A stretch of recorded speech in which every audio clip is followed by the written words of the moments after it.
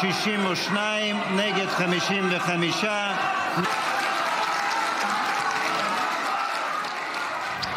Well, that was the uproar in Israel's parliament today as a contentious bill was voted into law. Israel is now legally defined as the Jewish nation state. Now, that scene showing the joint Arab List party ripping up their copies, yelling at Israeli Prime Minister Benjamin Netanyahu as they were escorted out of the hall. Now, the law has neo-constitutional power, defining Israel as the national homeland for the Jewish people, and states that, quote, the realisation of the right to national self-determination in Israel is unique to Jewish people. And here are some of the other clauses.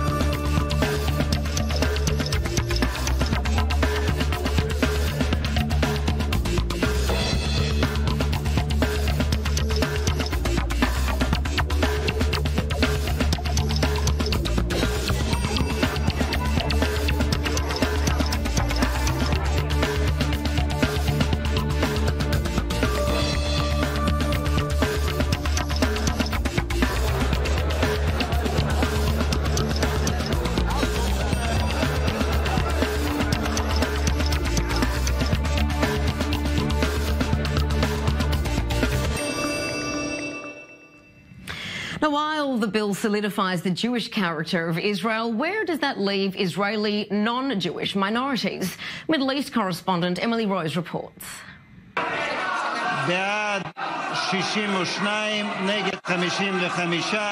A pivotal moment in Israel's history.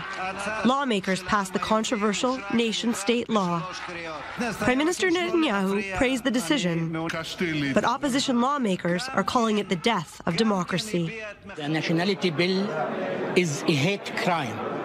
They are totally discriminating against the Arab citizens, against the Arab minority, with racist articles, especially those of Jewish settlements. While some non-Jewish minority lawmakers, including the Druze Minister of Communications Ayub Kara, support the bill, I don't have a problem with that because I want to save the regime of the Jewish public here.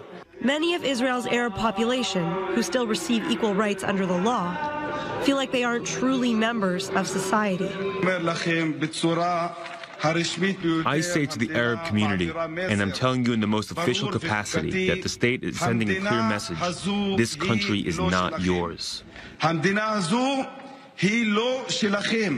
Palestinians outside the country voiced their disapproval.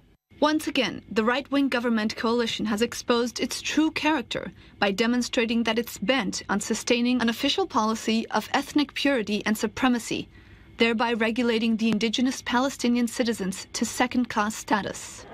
And with its Jewish character solidified, another layer is added to the complexity of being an Arab citizen in the State of Israel. Emily Rose, I-24 News. And joining me in studio, international human rights lawyer and political analyst Arsen Ostrovsky and political analyst Amir Oren. Gentlemen, great to have you with me. Arsen, I'll get you to kick us off. Another quote from that PLO Executive Committee member, Dr. Hanan Ashwari, says that this bill gives license to apartheid, discrimination, ethnic cleansing and sectarianism at the expense of the Palestinian people. What do you say to that?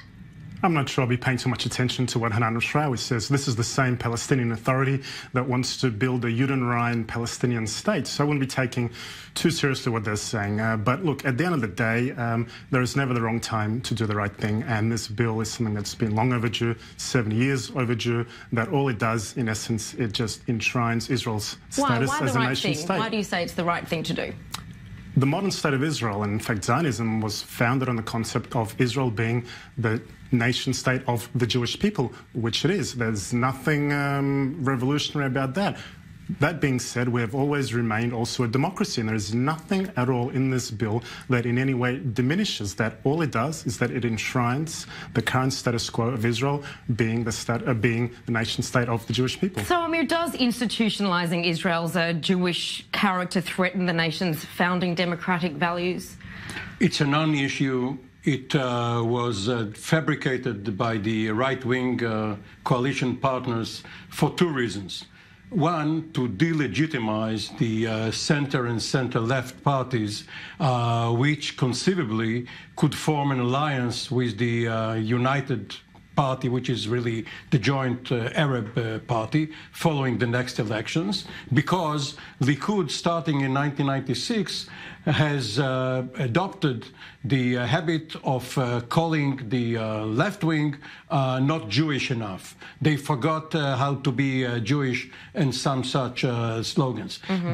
The other reason it is being done is in order to have a precondition once the negotiations with the Palestinians are restarted. Now, it's totally unnecessary because when Israel was established in May of 1948, it could have called itself the Jewish state. Actually, it said that we are hereby establishing a Jewish state, which is Israel. So everyone knows, whoever was born here, real Israelis do not need this bill to downgrade the minorities. And by the way, minorities make 1/3, 1/4 at least, of the population in Israel, and it is a disservice to Israel's image as a democracy. Let me just say, first of all, there's nothing at all in this bill that in any way downgrades Israel's minorities. Israel's minorities will continue, as they have been, receiving absolute full rights under the law here. In respect to the timing of the bill, this did not arise overnight.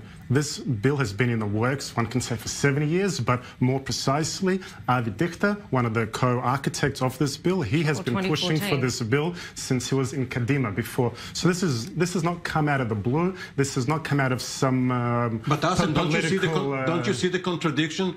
If it's not necessary, it's not needed, because everyone knows that Israel is the nation state of the Jewish people, why go through this legislation? Well, first of all, not everyone knows that. We have many detractors, including the Palestinian Authority themselves and many international community who deny our right to exist as a Jewish state. One. Two, Israel has never been defined as a Jewish state under the law. But that has not happened. This bill finally enshrines that. It not only does it enshrine it within Israeli law, it doesn't change anything to do with international perception and the way that the rest of the world perceives Israel. So what does it change, as Amir is asking? Well, first of all, it enshrines under the law, and it states specifically what are the values of being a Jewish state, or the nation state of the Jewish people. It refers to the anthem, it refers to the national institutions, the Hebrew language, the calendar. Mm-hmm. A lot of these things had not been defined. So when we say what is being the nation state of the Jewish people, this bill finally gives some kind of guidance. Right. In that so you regard. mean in 100 years' time, if the Arabs become the majority, even if Israel remains a democracy, they will not be able to change